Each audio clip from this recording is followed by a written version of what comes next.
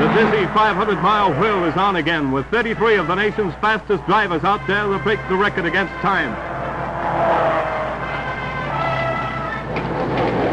Suddenly there's a skid, and Floyd Roberts smashes into Bob Swanson's car, setting it ablaze. Chet Miller crashes through the infield fence and turns turtle. A triple crack-up. Miller is pinned beneath his car. Swanson is thrown clear, and Roberts, mortally hurt, has driven his last race. As flames complete their work of destruction, the mad race goes on before the crowd of 145,000.